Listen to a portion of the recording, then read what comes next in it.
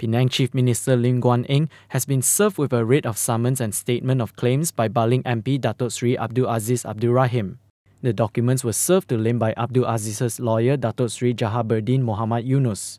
Jahaberdin said Abdul Azeez is seeking an apology and general damages and to restrain Lim from making further defamatory statements. Lim had alleged that Abdul Azeez had received the bribe over the 6.34 billion ringgit Penang undersea tunnel project.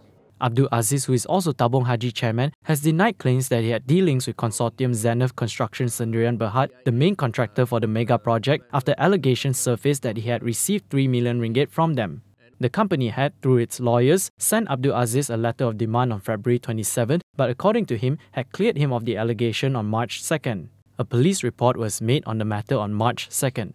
Consortium Zenith is the special purpose vehicle for the Penang project comprising 3 main roads and an undersea tunnel. Last week, 2 letters of demand were sent to Lim on March 5th, and he was given 4 days to retract and publicly apologize for his statements against Abdul Azeez, Tabung Haji, UMNO, and the people of Baling. Abdul Azeez, in his summons, also demanded that Lim provide a formal declaration to never repeat the allegations and to reveal the source of his information, if any. In response, Lim said it was up to Abdul Azeez to sue him.